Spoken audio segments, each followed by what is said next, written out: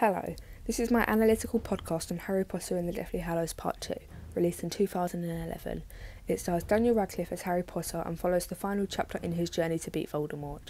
It uses a wide variety of different cinematography, editing and sound techniques. I will be breaking this podcast into 3 sections. Section 1, cinematography techniques, Section 2, editing techniques, and Section 3, sound techniques. I hope you enjoy. Section 1. One cinematography technique used in this movie is depth of field. One clip shows that Voldemort is the only subject in the shot, and as we are unable to see his surroundings, this creates a sense of meaning for the audience, and this makes us aware that we are only meant to be seeing him in this shot. The movie uses a range of different lighting that frequently changes.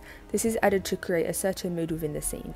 For example, when we see Voldemort die, the scene gradually gets darker and there is not any bright lights in the scene, which can connotate emotions like happiness and joy. This can make the audience feel sympathy for the subject, despite him being the villain. Harry is also shown facing Voldemort, and we can see that a wide shot has been used to make Harry look bigger than he actually is. As well as this, Harry is also shown to be the only character in the scene. Consequently, this creates a sense of importance within the audience about Harry, and we can understand that Harry is feeling like he is winning. As the film is coming to a finish, we see Harry and Voldemort both being shot with a close-up.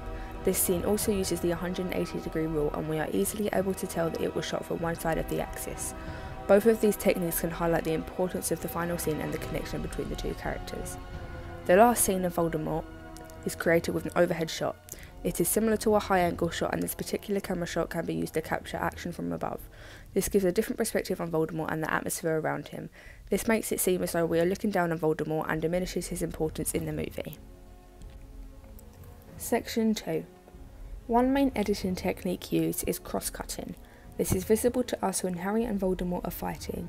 After we see this, it cuts to a scene where we see Ron and Hermione being chased by a snake, and soon after, Neville killing the snake. After this, it cuts back to Harry and Voldemort. This makes it clear to us that both the scenes are connected and that one has a bigger impact on the other. One of the most used and simple editing techniques, cuts, is using the scene multiple times when switching to different subjects' perspectives.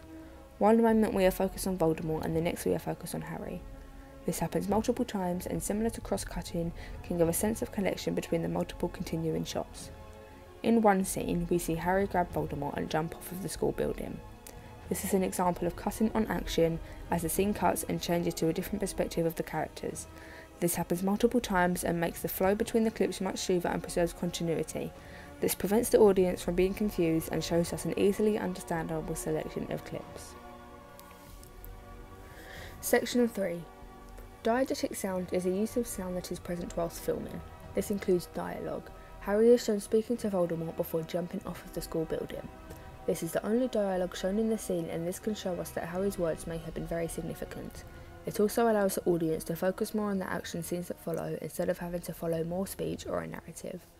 As well as this, soon after the dialogue is finished, we see both Harry and Voldemort crash to the floor. We are able to hear the sound of them falling and rolling on the floor, and the sound of their hands connecting to the floor in an attempt to reach their wands. This is a natural sound that would have been heard whilst filming. However, the audio sounds as though it has been edited to make it seem more like an echo. This draws in the audience's attention to the scene and makes us wonder who will get to their wand first.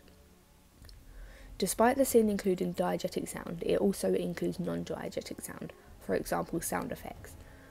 When Harry and Voldemort both cast a spell, it creates a loud blast, or when Harry and Voldemort fall from the school building, we hear the sound of them flying through the air and hear some other unnatural sounds that are not describable.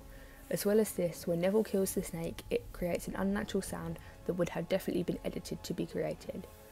This makes the scene seem very realistic to the audience, despite the story being about a world of magic, as the sounds blend very well to the scenes they are given to. Over the entirety of the film, music has been added over certain scenes. This has been for a number of reasons. For example, in one of the final scenes of the film, music is added over Harry and Voldemort fighting. This causes suspense within the audience as we want to know who is about to win this fight. To add to this, music has also been put over scenes that connotate happiness or put over scenes that suggest sadness. Both of these examples can be used to set a specific mood or show a certain emotion. One last sound technique that has been used are Foley sounds.